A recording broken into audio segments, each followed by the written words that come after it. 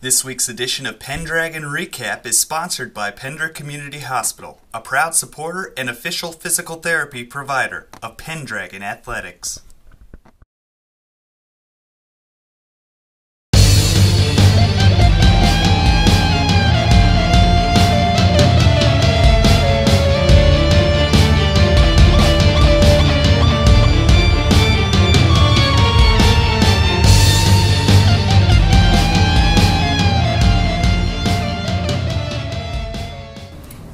Head coach Josh Warren joins us now, talking about last Friday's 58-26 loss to Winnebago on the road. Coach, first thoughts, I guess from saying what I said last week, Winnebago looks much more improved than I gave them credit for. Did you get that same sort of sense that the team you saw on film wasn't as nearly as good as the team you actually played on Friday night? Yeah, I think we did a lot of things to make them look good as well. I mean, not taking anything away from them, but not a lot of stuff went our way, so it's pretty tough to overcome that. I noticed they did a lot of things kind of you shouldn't do in a football game. They would go one way and then throw across field, and it worked for them. They had receivers that could catch, and they were just open for the quarterback. They kind of saved him on a lot of situations, and they kind of caught your defense off guard, and I don't know, they just weren't able to respond. Why do you think that was? So I don't know. We're spinning our wheels right now, looking at what we can do to, put the kids in a better situation. But we just did a lot of things that we haven't done in practice, and we got down, and it just, I don't know, things just didn't go our way. So. You had Mark Dunn return into the running game for you, and he looked pretty good coming off that hyperextension injury. He didn't worsen it or anything by being back in the game. He looks like he's back to 100% or close to now. Yeah, we did conditioning this morning, and he looked pretty good. So. All right, and I guess you don't get to play on turf a lot as an 8-man team. Did that have any effect? I noticed when Benny Oliver was going for a 2-point conversion on the first touchdown he had, he kind of slipped on it. I don't think that won or lost the game, but that's kind of a different thing playing on turf. Well, yeah, I don't know. I mean, it is what it is, and I don't want to make excuses, but we just got to play better, okay, coach better. So.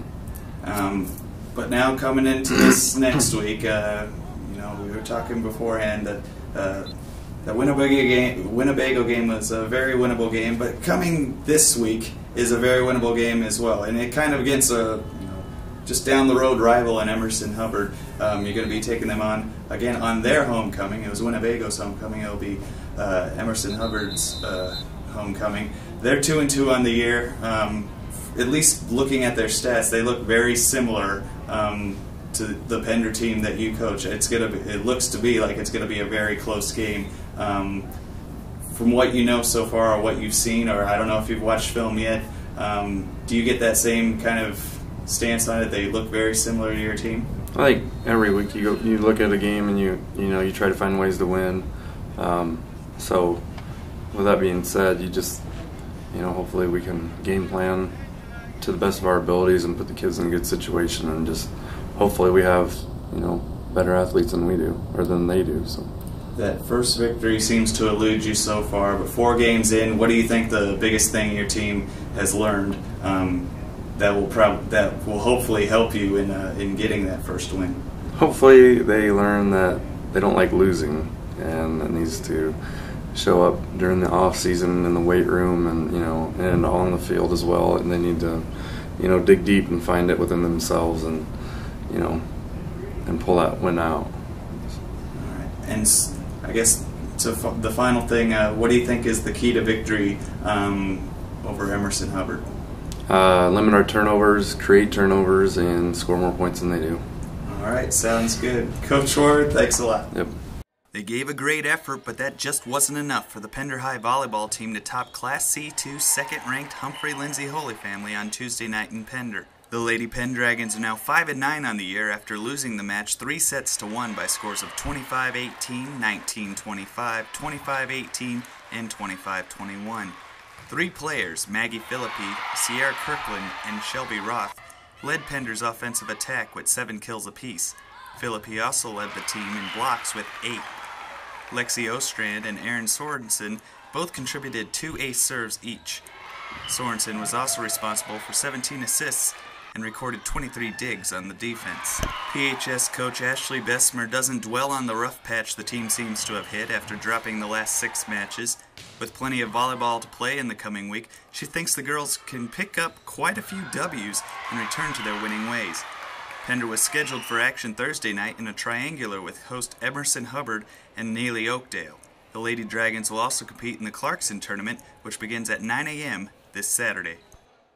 Due to a mix-up in scheduling, the Pender High cross-country team's return to action last Thursday after a 10-day break felt a bit rushed, though all the Dragon runners still managed to run pretty solid times. Unfortunately, Pender coach Dusty Kruzmark forgot to double-check the start time of the North Bend invite, so the PHS bus arrived at the event just after the varsity boys race had already gotten underway. Despite the mistake, all of Pender's runners still got to compete, with the boys taking 3rd overall behind Schuyler and Gretna in the junior varsity race. PHS was led by senior Matt Urbanic, who took 4th in the race, while sophomore Austin Pearson placed 7th to earn a medal as well. The varsity girls race was unaffected by the late arrival, as Danny Rutar was able to earn a medal with a 10th place finish, while fellow senior Lee Hess took 18th. Kruzmark said he felt bad about the mistake, but he was glad that everyone still got to compete. The Pendragons were scheduled to compete again Thursday afternoon at the South Sioux City Invite. Pender High's girls golf team finally got the whole band back together, but it was Hardington Cedar Catholic that was able to sing a victory tune in a dual victory over PHS at Twin Creeks Golf Club on Monday. Senior Shelby Anderson led the team by shooting a 52, but it was junior Kaylee Athey who had Pender coach Bob Rayner beaming. Athey's score of 57 was the second best performance of the day, and Rayner was happy to see how much she's improved over the course of the season. Returning from a long illness, senior Alyssa Weiss showed a little rustiness, but still managed to card a 74, while sophomore Lexi Schmedding managed a 78. During the East Husker Conference tournament hosted by Oakland Craig and played at Stanton's Elkhorn Acres Golf Course on Saturday, Anderson again was the top performer for Pender, garnering a 117 on the 18-hole course to place 5th individually. Athey shot a 141 while Schmedding scored a 164 at the conference meet. Pender will compete in its final regular season meet this Saturday at the Oakland Craig Invite in Oakland at 9:30 a.m.